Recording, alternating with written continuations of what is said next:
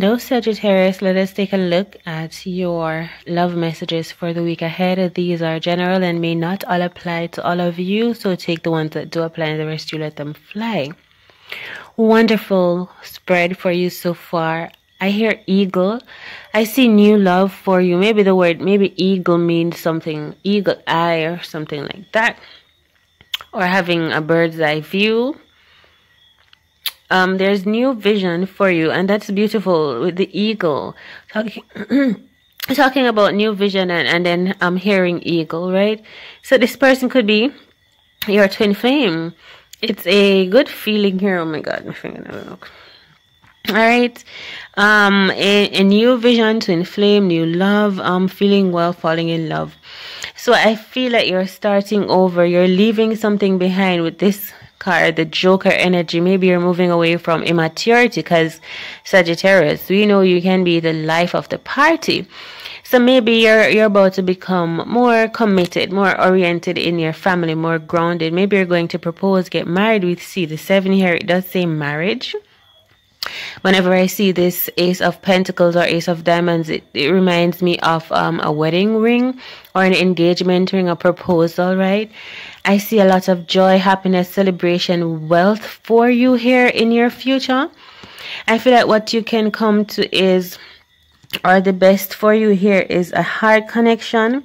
And there's one person that really, truly loves you. And this could be someone in your family right now. This could be water sign.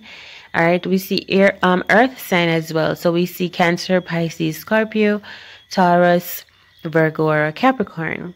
I feel like at this point you feel a bit maybe trapped or weighed down, confused because of someone else's opinion. Because maybe you're thinking about other people's opinion of a decision that you've come to. But when I saw this 10 of Swords, it makes me feel like it's saying stronger. We've been through the storm, we've been through it all.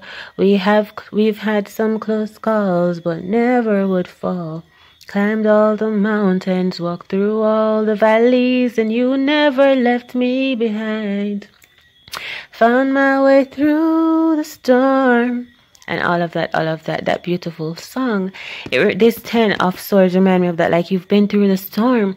You've been through it all. Maybe with this person, right, that you want to maybe now commit to, get married to, something like that. But maybe the opinions of others still somehow stick to your mind in some way, shape, or form. Like, you're wondering what your friends will think. Because it's like you're going to start becoming more serious, more mature, you know. Now look at that. You're going to go with your heart. It's going to be beautiful.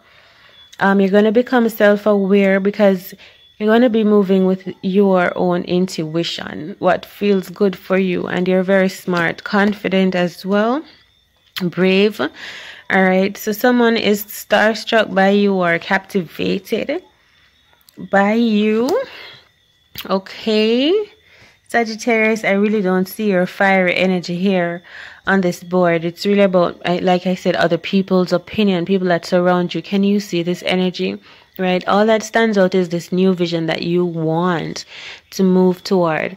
But it feels like in order to have this, it's almost like you can't pull yourself, like you can't shoot, like this is the star and you're trying to separate yourself to be soaring. Like you want to be free, like you want to be in action, but you still have all of this dealing with. And these are people's opinion, people that surround you. You don't know how to really maybe pull away from the crowd to be your own person and confidently. You're going to be victorious though. All right. Yeah. This could be you on your wedding day. This could be you looking beautiful or handsome. Okay. Committing to your true love energy. So that's what I have for you for this week, Sagittarius. I hope you enjoyed these messages. If you found any that resonates with you, do let me know. Like, share, comment, subscribe, and I will see you in the next reading. All of your support is abundantly appreciated. All is within you. Take care. Bye.